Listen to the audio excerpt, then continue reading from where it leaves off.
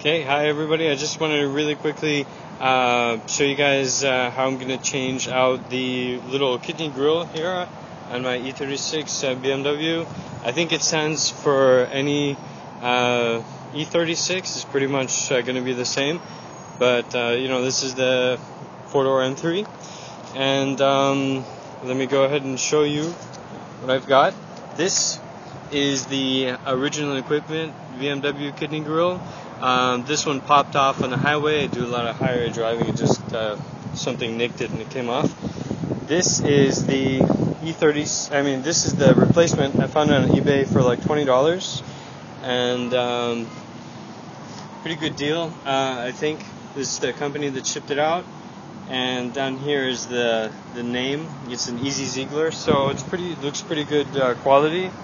I guess I'm going to find out in the long run.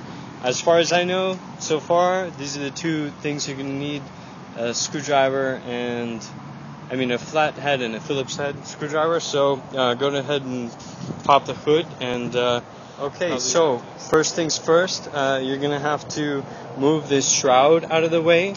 The way you're going to have to do that is unscrew these 1, 2, 3, 4 bolts with a Phillips head, and then you can either take off this and take it out completely, or you can just push it to the side. I've seen some people do. I'm going to go ahead and do that right now. You also want to take out these little screws right here. Boom. And right there. Boom. They're like little rubber clips. Okay, so for this thing, when you get them in the mail, these two parts, the chrome part and the black part, are mated together or clipped together, right? And to put it on the car, you're going to have to separate them first. Over here, 2 more on this side, a few here, and on this side, basically there's these little clips. And what you have to do is put a small flathead screwdriver in here, very gently, so as not to break these plastic clips, and just put a little upward pressure here and pull apart very gently. Go through. I went around once, just a little bit, and then on the second round I completely separated it. And right now, here we are, just like this. Now I'm going to basically clip it onto here. The black part is going to come in from behind, and the white part is going to come in through here. The chrome part is going to come in through here, attached to here. I wish I had a tripod, but I don't, so I won't be able to do that by hand, by one hand. So, but basically, you get it, because it clips off right through here, and if you put this up like this, and then the black part, bring it in through this gap right here, clip it together, and then the black part has some extra clips. You don't have to screw anything on there. Has some extra clips right there. They clip onto these metal tabs. Okay, so let me do that. Okay, if anyone's curious, this is what it's going to look like when you're finished.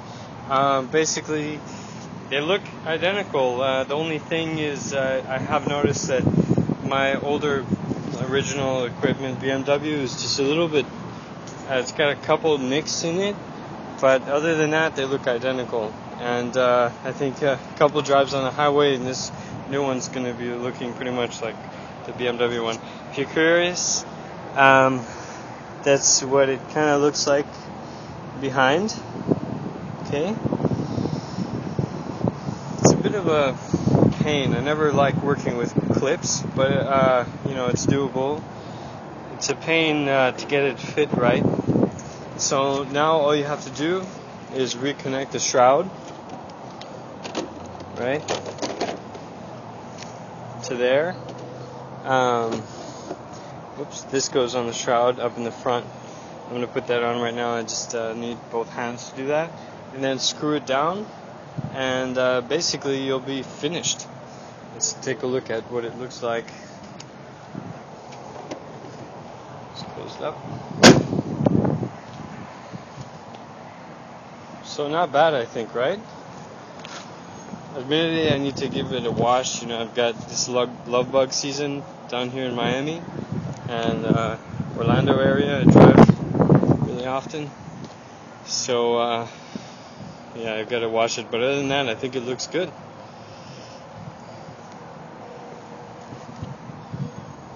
Okay, thanks for watching. Hope this helps someone.